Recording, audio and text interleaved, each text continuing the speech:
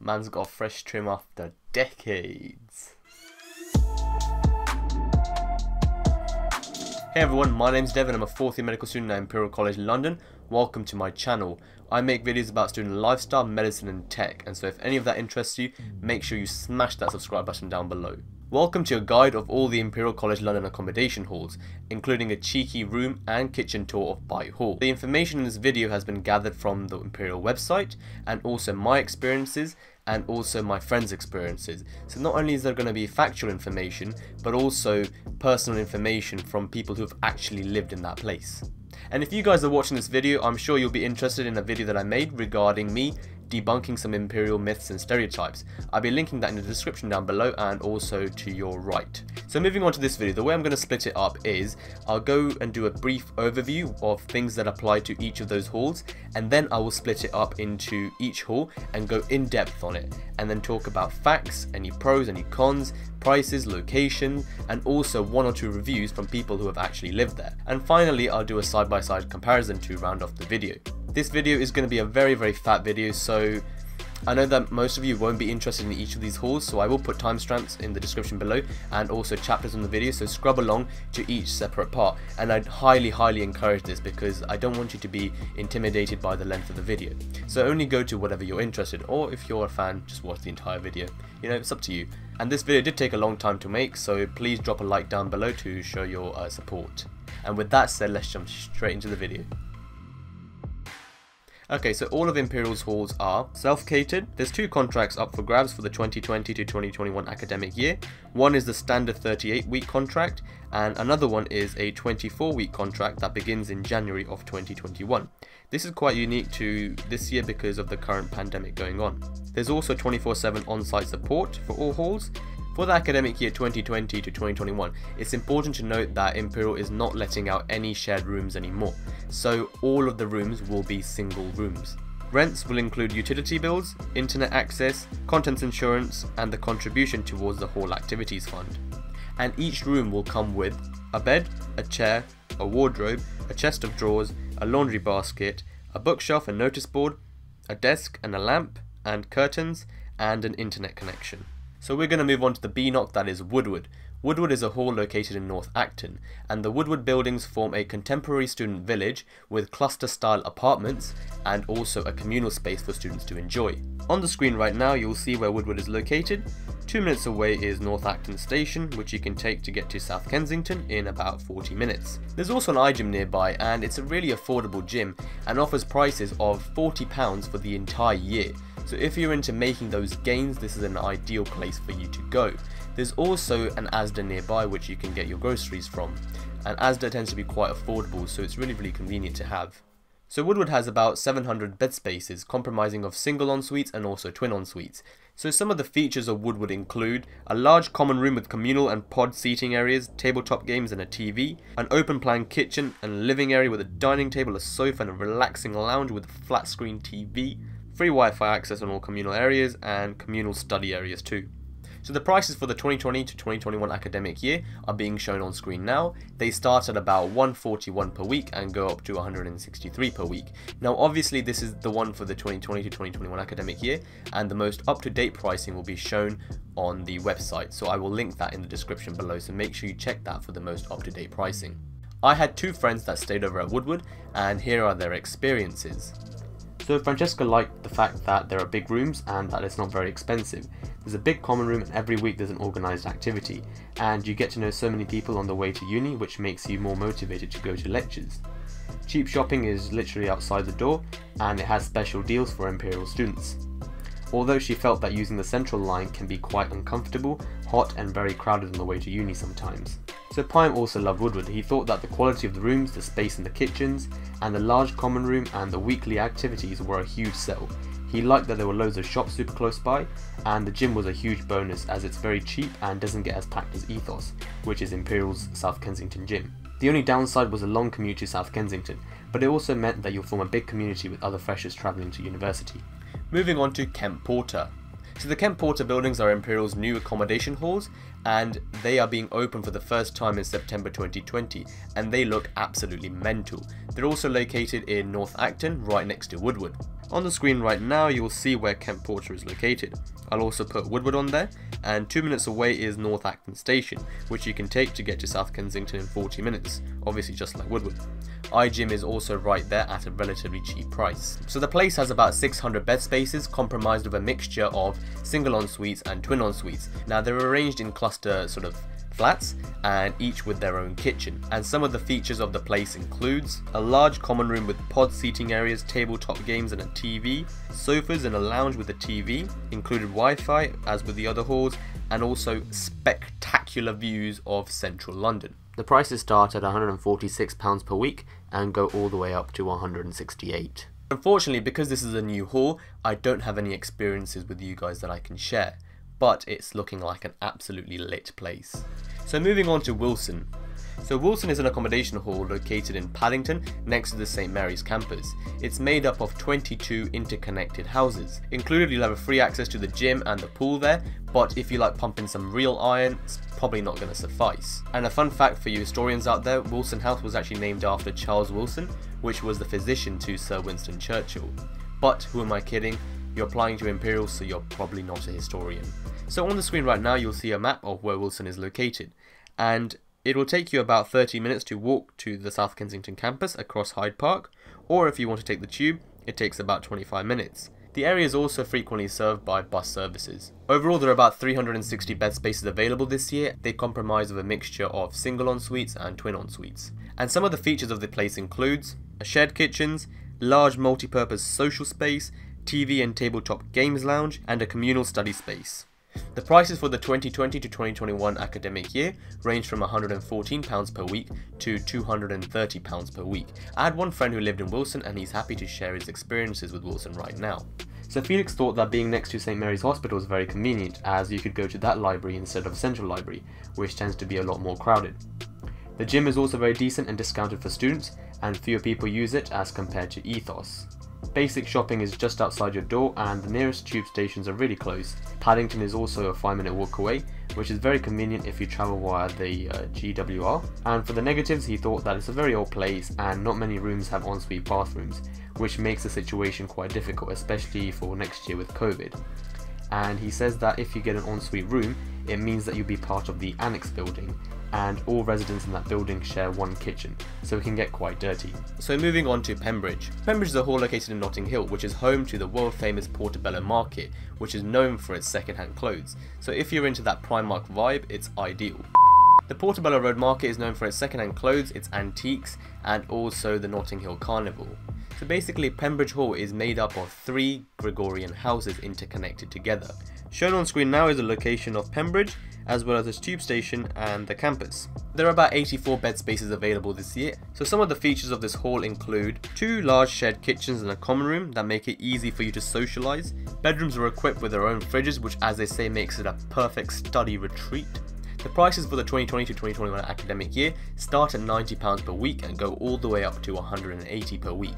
And for Pembridge, I had 2 friends that stayed there, and this is what they had to say. Anisha loved the fact that Pembridge is right next to Notting Hill Tube Station, so it's really easy to get anywhere. She loved the overall vibe of the place, as Pembridge is made up of 3 interconnected houses rather than segregated flats, so she got to know a lot of people. She also thought that living in Notting Hill is a once-in-a-lifetime experience, and she liked the fact that Pembridge has quite a central location and is close to everything. However, she thought that the room sizes were unfair, as people paying the same price could get different sized rooms. Not all the rooms have en-suites, and the place is quite old. She feels that Pembridge needs a renovation. There's only 2 kitchens in the whole place for 100 people, and so the kitchen ends up getting very dirty and attracts mice. She probably wouldn't live there again if given the choice. So another friend of mine said that Pembridge was both great and awful. She thought that it was amazing to live in Notting Hill, as that's never going to happen again. And the fact that it was quite a small hall meant that she was quite close to all her friends, and it gave it a nice community feel. But on the other hand, there were only 2 kitchens for about 95 people, so the facilities weren't very great, and there was a huge mouse problem. She had a great time there, but she says that the place needs a renovation. So moving on to Xenia, meaning hospitality or courtesy for those who are far from home, so you'll feel very welcome there as soon as you step through that door. So Xenia is located in Waterloo, right next to the River Thames, and it's really close to some of the big name attractions like Big Ben, London Eye, Shakespeare's Globe Theatre, and also the Tate Modern Gallery. And if you like bantering about art, you're going to love Tate, and it's free, so it's essentially free banter. The nearest station and campuses are shown on screen now, and it takes about 30 minutes to get into South Kent. There are about 153 bed spaces available this year. Some of the features of this hall include study rooms, games rooms, and a cheeky internal courtyard with a garden, and the prices for the 2020 to 2021 academic year are shown on screen now. They start at 114 to about 222 per week, and luckily for you guys I have one friend who stayed there and this is what he had to say. Jakob loved Xenia. He felt that the location was perfect as it's located right opposite Waterloo Station, so it's easy to walk back from most clubs. It's also lovely to explore central London, and the commute is only about 30 minutes by tube to South Kensington, but he said that this did increase his travel costs and he needed a travel card, but it gave him the freedom to hop on the tube and explore London. The halls had about 10 people per kitchen, which meant that he could get to know a lot of people, and he said that he would choose it again in a heartbeat. So Beit Hall is my ex. It's where I stayed during first year, and I did make an in-depth video about this where I go into all the pros and the cons and my experiences and everything. I will link that over there and also in the description below, so make sure you check that out. But I will go over Beit briefly in this video as well. So Beit is located on the South Kensington campus, and it includes a club and a bar and a student union within the premises itself, and because of this it can be quite noisy, which is what you need to take into mind if you're applying there. Getting a quiet room can be a hit or a miss. But another thing is that it also has a no under 18s policy because of the bar and the club being there, so you need to make sure that you're over 18 if you're applying there. But on the other hand, because of this, it's also one of the most liveliest places. Everyone gathers there, there's something going on at all days of the week. It's just more lit, what can I say? Although there is a downside to Beit, and that is that it has a large international community because they are loaded, so they tend to often go to Beit, and they tend to stick to their own sort of crowds and languages and cultures that they're familiar with, so they may not be as social as some of the Brits may be. So shown on screen now is Beit Hall, as well as Eastside, Southside, the station, and also Imperial's campus. So there are about 275 bed spaces available this year, with the different types of beds being shown on screen now. And some of the features of Beit Hall include 2 common rooms with a multitude of different games to play, and there's also shared kitchens within a group of 5 to 10 people. And the prices for this academic year, which is 2020 to 2021, start at about £171 per week and go up all the way to £280, and they're being shown on screen now for each of the rooms available. So because I made the video about my personal experiences already, I thought I won't mention my experience, but I managed to get one of my other friends, and this is what he had to say about Beit. Pranav loved the fact that Beit was super close and deeply misses the short commute time that he used to have, but he says that the room sizes can vary hugely, as we had a massive room but the others down the corridor were quite small. And now, what I didn't include in the Beit video about my experiences was the actual room tour and kitchen tour, and that was because I made it 3 years ago, so it was really cringe, and honestly I never thought it would see the light of day, but I had a change of mind, and don't dislike it because of the cringiness. Okay, it was 3 years ago, but here it is. Alright, so let's go into my room. Here we are. I've got my cupboard, looking top notch all the way there. My bed says life's the beach, classic. I've got my rucksack there. That's my roommate's bed over there. Hasn't really done much at the moment, but yeah, it's my bed. That's not my bed. It's my table and my chair, and yeah, this is the room. It's quite a spacious room actually. You can look out the window. There's the uni right there. Nice. And we got some more people, 2 more rooms, and there's another room, and then we got our kitchen.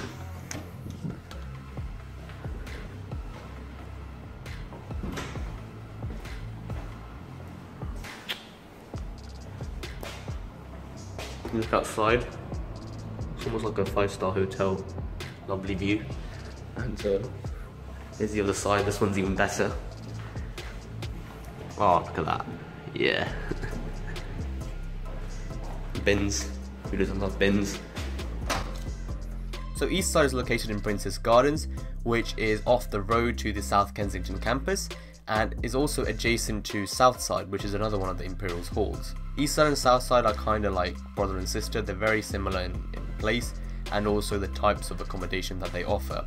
So Eastside and Southside are right off Exhibition Road, which attracts over 11 million people every year, which are here for its cultural and educational institutions such as the Victoria and Albert Museum, the National History Museum, and also the Science Museum. So shown on the screen now is the map with the location and the nearest tube station as well as the campus. And this year there are about 408 bed spaces available, and some of the features of the hall include a convenience store, 2 common rooms, and a cafe/restaurant/bar.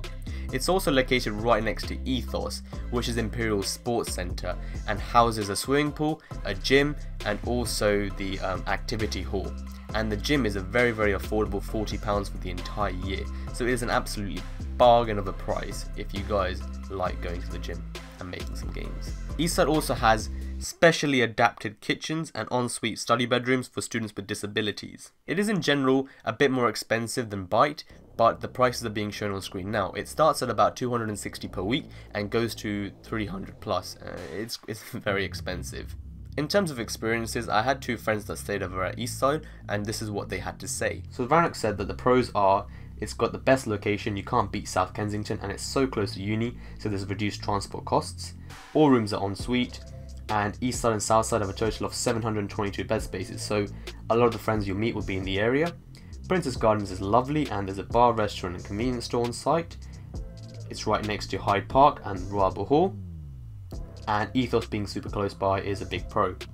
However, he said that the cons were it's more expensive than the other halls, and a lot of the students stayed in the rooms instead of socialising in the kitchen, but he says that you will still meet plenty of people. Sociable people in Eastside. The on-site bar and convenience store can be quite expensive though. Shubham loved the fact that Eastside is really close to campus, and it's got good rooms with ID activated doors. He loved the fact that there's an Eastside restaurant, a pool table and a table tennis, but he went to the Beit common room as it was nearby. There were good hall seniors and £3 cinema trips. However, the cons were that Eastside was a lot more expensive than Beit, but offered a similar quality and distance from campus, and the common room closed a lot earlier than Beit's.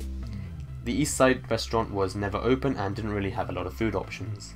Moving on to Southside. Southside is very similar to Eastside as I mentioned earlier on, and if you're here to see Southside, you should probably go back and watch the Eastside one as well, because everything I said about that applies here as well. Shown on screen now is the map with the location and the nearest tube station, as well as the campus, and there are about 314 bed spaces available this year, and some of the features of the place include wall-mounted TVs in all kitchens, a common room, a student social space with a table tennis table, table football, and last but not least, rooms adapted for people with disabilities. The prices for this academic year range from $248 to about $302, so roughly on the same par with Eastside. As I said before, they are kind of brother and sister. But in general, these 2 halls tend to be a bit more expensive than Beit, but offer roughly the same kind of experience. And in terms of experiences, I have one friend who stayed there, and this is what she had to say. Serena loves Southside as she was quite close to all her friends and could easily visit them in Eastside and Beit. The only issues were the kitchens, as there were a lot of people to one kitchen that got quite dirty. The walls were very thin, but in general the hall was quite amazing, and she loved the experience of living in South Kensington and the fact that it was so close to campus and Hyde Park. So we're going to move into the final hall, which is Parsons House. So Parsons is located in West Kensington, which is right next to the Charing Cross campus, which is home to the lecture halls, the dissection rooms, a graveyard, and also the medics. Furthermore, it's about a 15-20 minute walk to the Earl's Court Exhibition Centre, and also the restaurants and the shopping and the nightlife of Hammersmith is already close by. Parsons is basically made up of a cluster of 4-bed flats which make up the first 3 floors. Shown on screen now is the map with the location of Parsons and the nearest tube station as well as the campus. So there are about 46 bedrooms available this year, and some of the features for Parsons House include shared kitchens for every cluster, and access to the common room with a TV, a computer and a pool table in the Golding House, which is perfect for you guys to hang out with your newfound friends. Furthermore, you get access to a shared garden where you can host barbecues to your heart's content. And the prices for this academic year are fairly simple. They start off at £86 per week. And now I did have one friend that lived over at Parsons, and this is what he had to say about the place. He says that Parsons is quite a cheap place and its location is ideal, as it's right next to the Charing Cross campus, which is perfect for medics. It's really close to the tube station as well, so it's really easy to travel into South Kensington. And as it's right next to the Charing Cross campus, you can use the facilities there, such as the library. Although he feels that the quality of the rooms suffer and they were quite poor as things were pretty much falling apart. He felt that a lot of people would struggle to stay there for an extended period of time. The kitchen there is shared between 4 people, but it really isn't the nicest. Although there is a renovation going on right now, but we don't know how much or what they have improved. So now that I've gone into depth about each of those halls, I'm going to be putting up some side-by-side comparison tables up on screen now, so make sure you pause the video whenever I show each of these comparisons. So the first comparison I want to show is the room types and the rents available for each one. The next comparison I'm going to put on screen now is the features available at each of these halls and how they compare against each other. And finally, the time it takes to get into campus. And this includes via tube, via cycling, via bus, and also via walking, so everything there is covered. With that said, I hope you guys have a good day. I've been Devify, and I am out.